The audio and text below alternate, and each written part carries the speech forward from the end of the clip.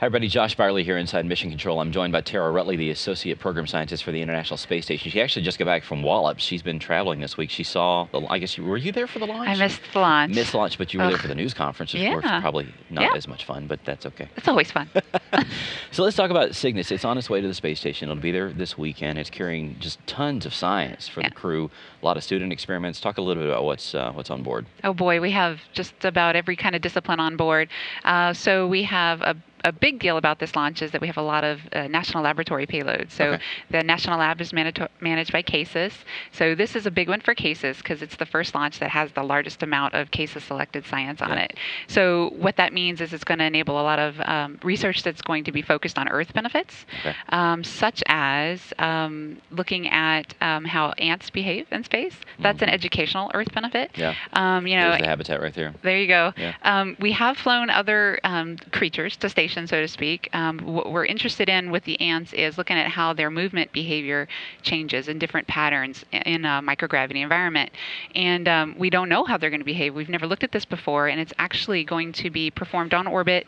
And at the same time, there'll be cameras watching these ants, and that imagery and video will be beamed down to students on the ground.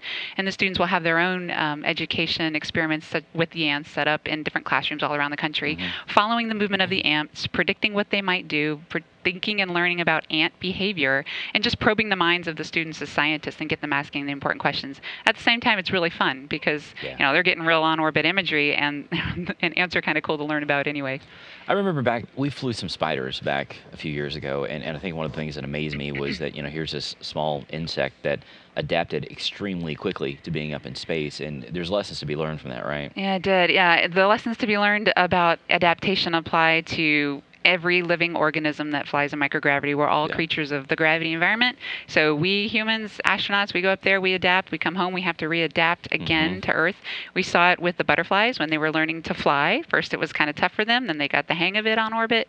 We learned it with the spiders, especially the ones that have to jump after their food. Yeah, because when they got home, we saw videos of the spiders jumping and landing on their backs because they weren't used to jumping on Earth anymore, right? So they figured it out eventually, and they were able to jump normally again. But every creature goes through a readaptation period, which is why the space station is important, especially for exploration beyond low Earth orbit. Yeah, we talk a lot about the space station inspires students a lot, and the space station is critically important for science.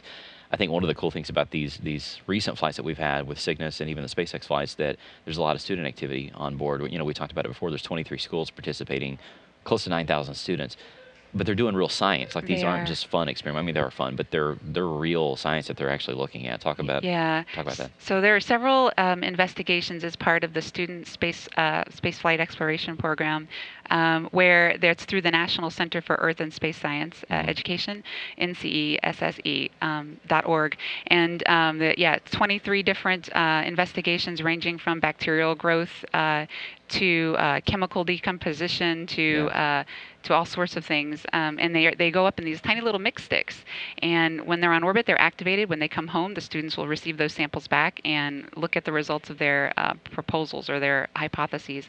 And in fact, these students, I think over 8,000 students are represented on the ground by just these 23 payloads, and there were thousands. There was about 2,000 proposals that were submitted. So it was highly competitive, and these proposals had to go from beginning to end. Why do you think my science counts? What's important? What are we going to learn? What's unique about microgravity? And then these guys are going to have to come back in the summer and talk on stage in DC at the Smithsonian about their results. So we're talking fifth graders, 5th through 12.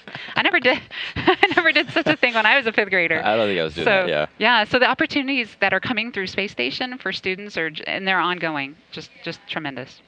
So talk about, the news came out this week that the administration's proposed the station to be extended to 2024, things like that. Do you think that that's a good thing, that it'll give us more chances to kind of see the real benefits of this? I mean, science is not fast, right? It takes a while to kind of get these things up there, study it, and what do you think that will allow us to do in terms of just the benefits of seeing things here on Earth? Oh man, first of all, what it's going to do now for us at this very minute is allow us to reach out to researchers to tell them you have ample time to do the research you want to do. It's not just going to end in 2020 because you said science takes time. Scientists want to know how can we replicate what we're doing and do it over and over again to make sure that what we're going to publish is a real benefit to Earth or space. Yeah. So yeah, the 2024 extension is going to give us increased science portfolios, increased numbers, but also time to get the benefits and communicate to the public what the benefits are. And as you can, science, you build on science, right? Mm-hmm. So you get a basic discovery, you build and you build and you build. And in the end, what you get is something that you hope is applicable to Earth or space. So 2024 is going to be really exciting. We've seen it all ramp up so far. It's just going to get even better. Yeah. So last question for you. I always ask this to everybody. Favorite experiment on board? Maybe not right now, but just in everything you've ever worked on, what's your favorite? I fluctuate. You talk about colloids a lot, which took me forever to understand it. But colloids. The colloids are cool. Colloids, they're not my favorite, but they're cool. They allow us to investigate the behavior of tiny little particles in a mixture of liquids, such as milk. And believe it or not, guys, there's behavior that happens in your milk that you're oblivious to as you drink it every day. Probably want to be.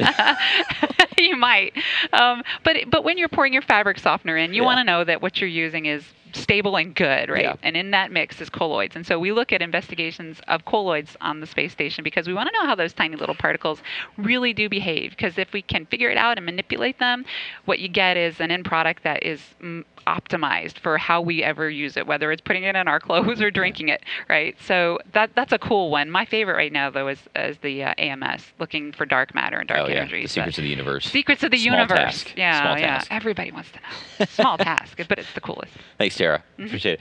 If you want to learn more about the Orbital Sciences Cygnus and what's on board, just log on to nasa.gov/orbital.